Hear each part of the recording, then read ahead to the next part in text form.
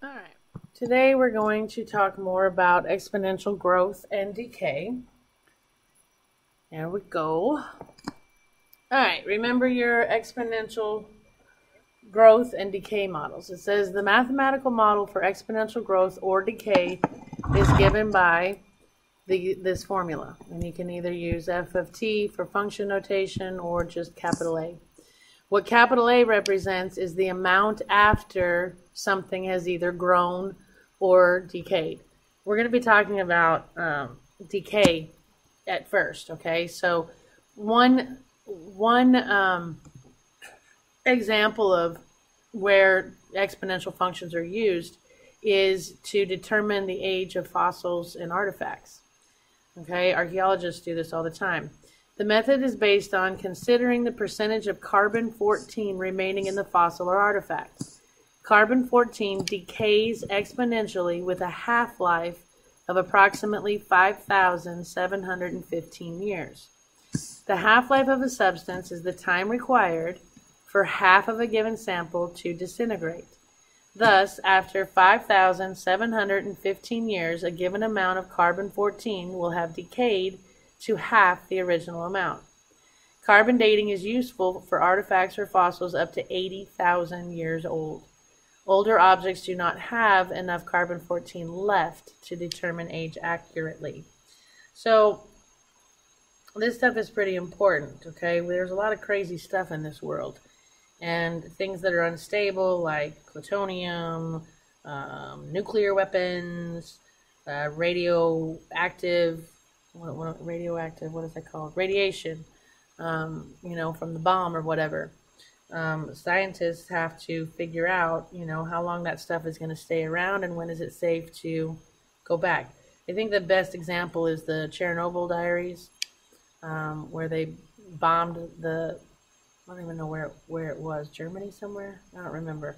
Somewhere they bombed it, and like to this day, it's uninhabitable. You still can't go there because there's still so much radiation there. Because radiation takes a long time to go away. Anyway, that's kind of what we're going to be talking about. So what you need to know about the formula is that big A is the amount left after decay. Or it would be, if it's growth, then it would be the amount that's there after it got finished growing, or after how much ever it grew in a certain amount of time. A sub naught is always the initial amount that was there. Your K is your rate at which this thing decays by, and then T, of course, is time. If K is greater than 0, then it will be exponential growth. If K is less than 0, then your function will be a decay. Okay? All right, so here we go. It says, use the fact that after 5,715 years, a given amount of carbon-14 will have decayed to half the original amount to find the exponential decay model for carbon-14.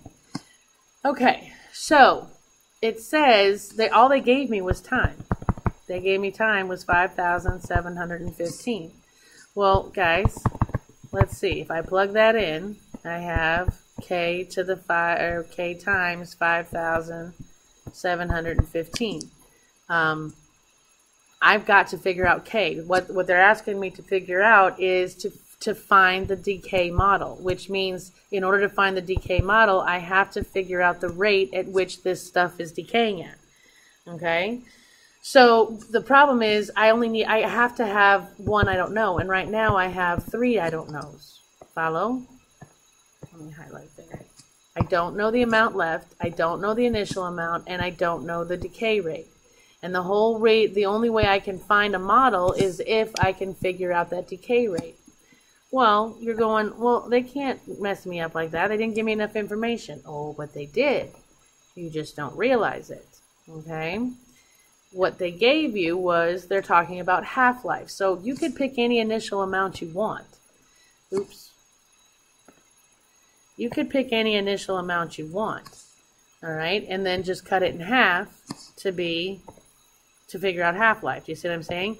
So if I started off with 100, I don't care, grams, whatever, then in half-life, after 5,715 years, only half of that will be left.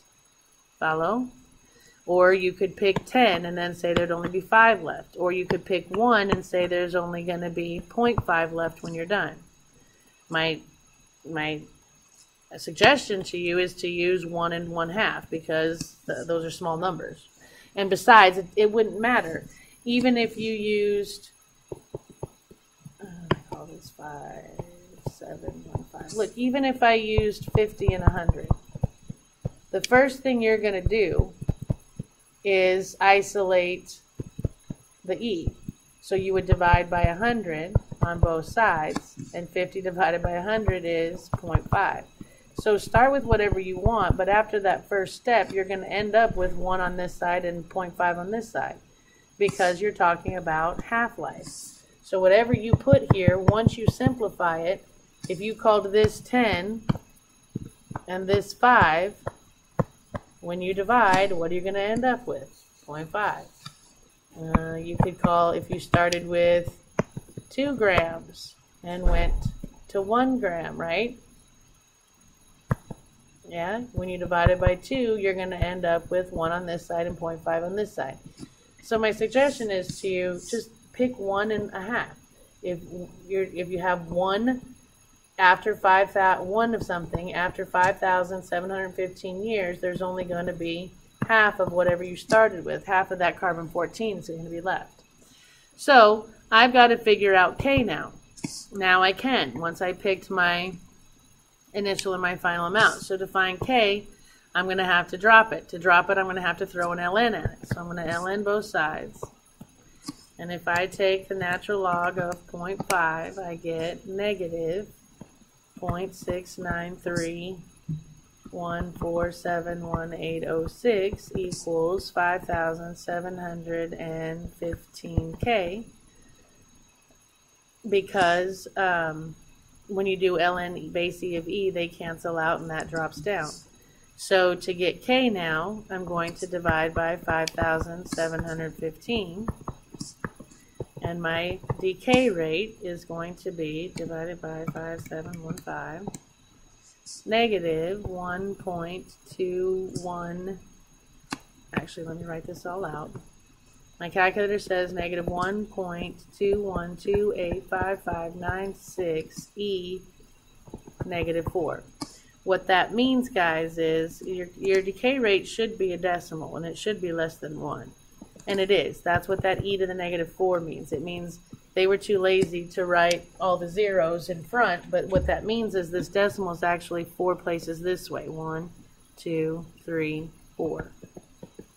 So my decay rate is negative 0.00012. Okay? So my function then is going to be 0.5 equals 1. Well, actually, we're not plugging in the amounts now. So my function for carbon-14 would be the final amount will be whatever the initial amount is times z to the negative 0.00012 t. There's my model for carbon-14 decay. Okay, so for B, they want us to use that. So let me write that before I forget it. A was A sub naught e to the negative 0.0012 t. Let me check. Negative point, oops, I forgot a 0. Negative 0.00012 t. So I found the model that represents carbon-14 decay.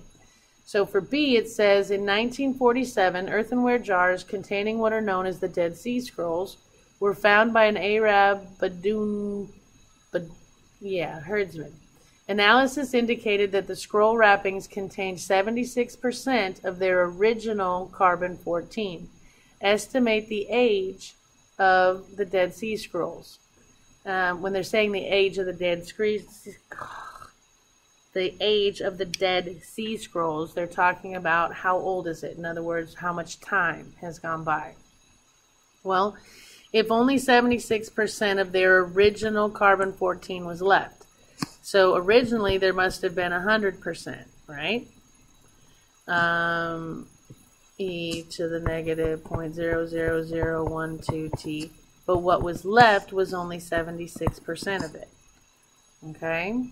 So, again, now to solve this, we are going to, we got to isolate this. So I'm going to divide by 100, which gives me 0.76 equals e to the negative 0.00012t. I need to get t out of the air, so I'm going to ln both sides. If I take the natural log of 0.76, I get negative 0.2744368. And you can round, guys. I just don't until the very end, just because rounding makes your answer less and less accurate every time you do it. ln base e of e cancels out, and negative 0.00012t drops. So to figure out t, I'm going to divide by negative 0.00012. Negative 0.00012 cancels, and the age of the Dead Sea Scrolls is divided by negative 0.12312, 2,286.97 years old. If we round to the nearest year, the Dead Sea Scrolls are 2,287 years old. Cool? Alright, so we're going to do it again. This one, we're not going to talk about carbon-14. This one, we're talking about strontium-90.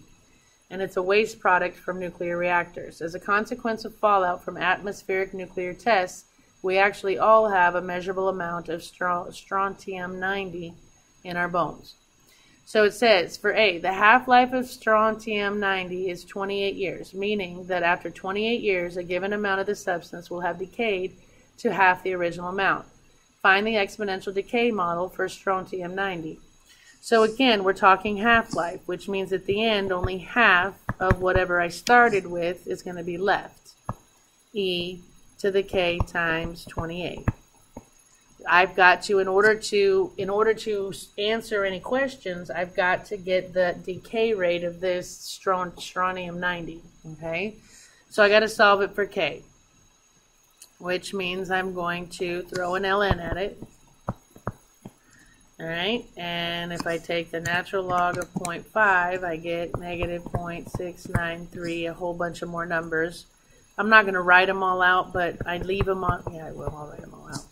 Okay, I wouldn't if I wasn't doing this for you guys. I would write out just a few, but when I went to do any calculations with it, I would use all of the numbers. In other words, just leave it on your screen and keep working from the last line. Anyway, ln e base e cancels out, and I would have 28k drop. So to get my constant of decay, I would divide by 28, and I get k equals negative 0.0247552564. So my equation will be, the final amount will be the initial amount times e to the negative 0.025 t. I just rounded the 7, bumped it up. Okay, so there's my function for strontium-90. Now that I have the equation that models it, I can use it to answer questions about other things that have strontium-90 in it or whatever. So we got to remember our formula, which was A equals A sub naught e to the negative 0.025 t.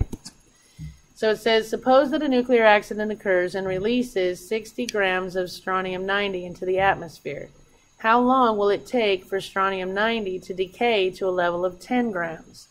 So they're telling me I've started with 60 grams, so that would be my A sub naught.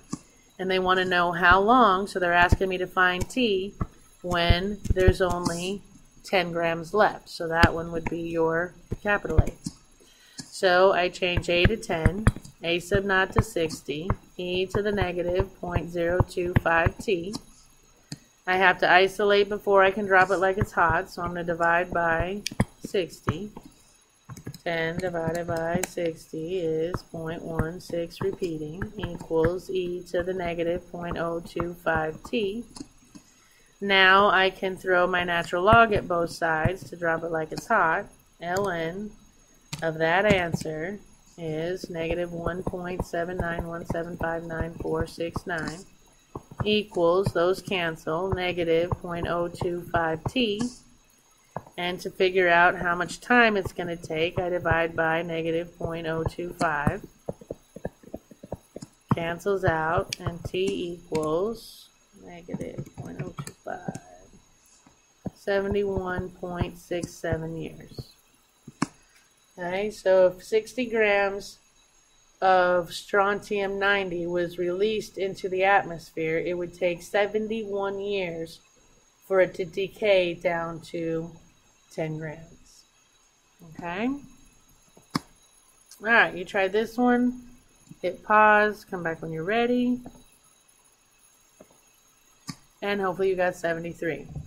It says a sample of 500 grams of lead-210 decays to polonium-210 according to this function. So I don't even have to write my own. They're giving me A of t, or just capital A. The final amount is the original amount, 500. E, they already found the decay rate for me, so I don't have to do that. They've already done it for me. They did whatever they had to do to figure out that this lead goes to polonium at a rate of negative 0.032 whatever times time. Alright, so to figure out the answer to the question, there's my formula. It says, what is the amount of the sample after 60 years? 60 years is time. So they're telling me to replace t with 60.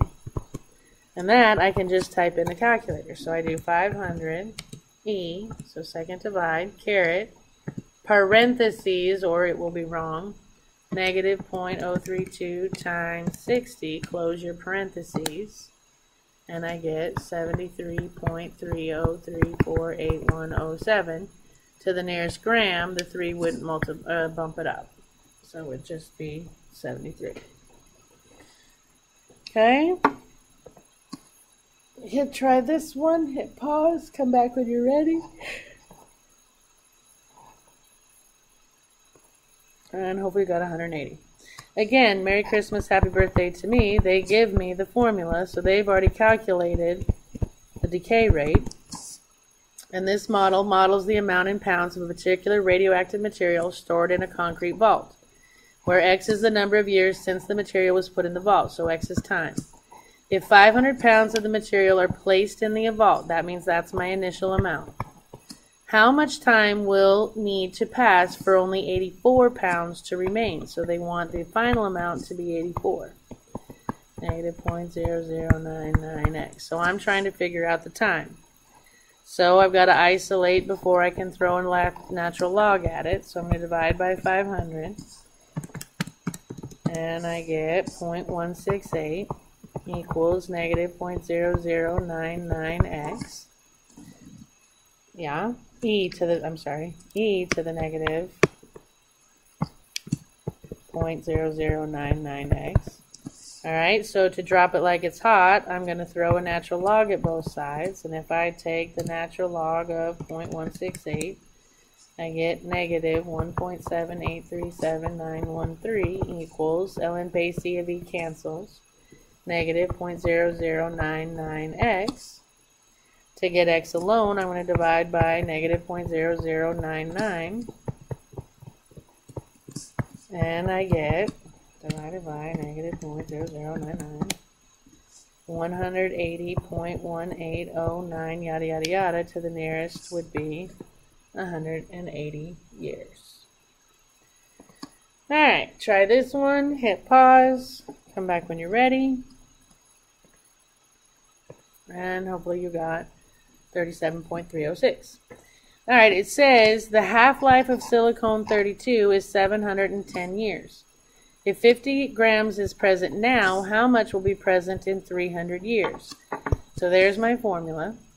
Alright, and they are giving me 50 grams are present now. And we've got hold on here, hold on. Okay. We got to do a couple things. They didn't give me my decay rate, did they? So we're talking about half-life. So half of whatever you start with will be left in a e to the k 710 years. Again, they either have to give us k or we have to figure out the decay rate. So before you can plug in your beginning and your ending amount, you've got to figure out the decay rate for the half-life. So you always start with 0.5 on this side and 1 on this side. Alright, so I'm going to solve for k, I'm going to ln both sides. ln of 0.5 is negative 0.6931471,806 equals, those cancel, and I get 710k. So divide by 710, and my decay rate is negative 9.76263635 e negative 4. So I got to move 4 places left. 1, 2, 3, 4. So my decay rate is negative 0.00098 if I round to 2 places. Okay, so my function now is a equals a sub naught e to the negative 0.00098 t for time. Okay, so now I've figured out my decay rate. Now I can figure out how much will be present in 300 years. So they're saying if I start with 50 grams, how much will be left, so they want the final amount, after 300 years. So they're telling me to change time to 300 and solve. So if I type this in, I get 50e caret parentheses negative 0.0098 times 300, close your parentheses, and I get not the right answer. Unless this is wrong. I got this.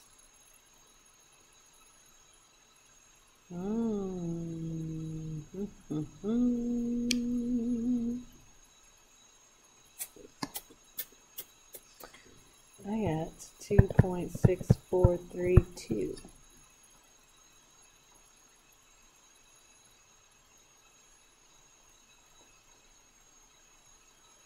Which doesn't make any sense, because if half-life is 710 years and I'm only letting it decay for 300 years, there would be more than half of that left, and that's not even close to half of it left. So let's figure out what I did wrong. Let me start over here.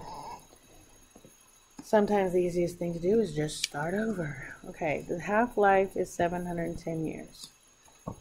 So half of my original amount will be left after 710 years.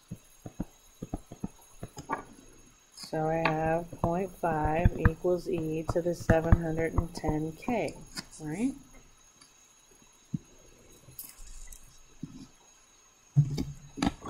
Alright, so I'm going to natural log both sides. ln of 0.5.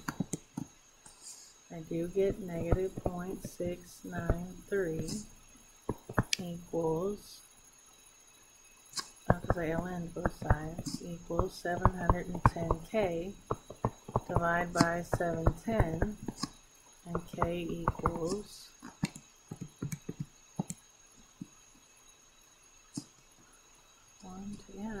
that's negative 0.000976. Maybe I should round. Well, that couldn't be that far off. Alright, so it looks like I have the right k. So let's see. How much will be left if I started with 50 to the negative 0.000976 times 300?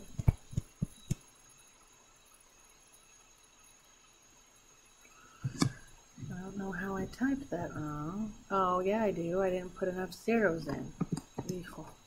Alright, let me try typing it one more time. 50e caret parentheses 0.000976 times 300.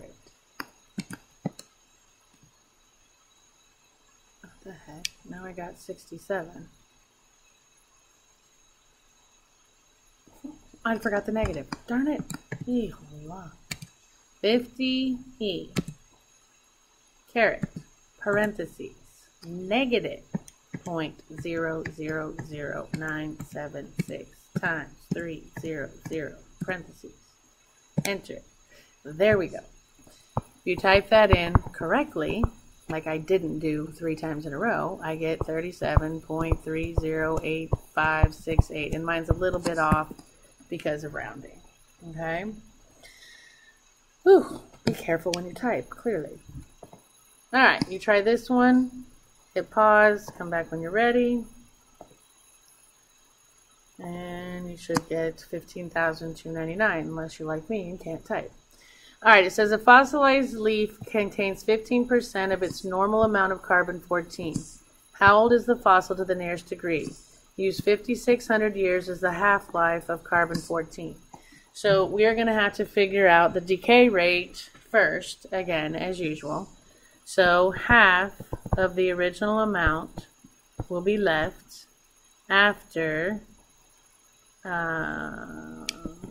times 5,600 years. So to figure out my decay rate, I'm going to ln both sides. ln of 0.5 is, I should just memorize this by now, negative 0.693147, let's just call it 0.693, equals, these cancel, and I get 5,600K. So to get K alone, I'm going to divide by 5,600, and I get K equals negative 1.2377, but 4 places left would be negative 0.000124, let's call it. The more you go out, the more accurate your answer is going to be. So that's my K. So my function is going to be A equals A sub naught e to the negative 0.000124t. Now I can answer the question because now I know the decay rate. So it says a fossilized leaf contains 15% of its normal amount. So it has 15% left of 100%, e to the negative 0.000124t. So to solve this for t, I'm going to divide by 100. I get 0.15 equals e to the negative 0.000124t. I need to drop it like it's hot, so I'm going to throw a natural log at both sides. If I take the natural log of 0.15, I get negative 1.897, blah, blah, blah, equals, cancels, and that's negative 0.000124t. And to get t alone, I'm going to divide by negative 0.000124. Cancels out, and t equals, divided by negative 0.000124. Let's see if I can divide carefully now. And I get 15299.35. So that would be 15,299 years old. Alright, so what other formulas have you worked with that looks really similar to exponential growth and decay? Well, remember A sub naught? You remember A pert and A per naught? I think that's what they're getting to. Alright, so we are at homework now. So happy homeworking, and I will see you next time.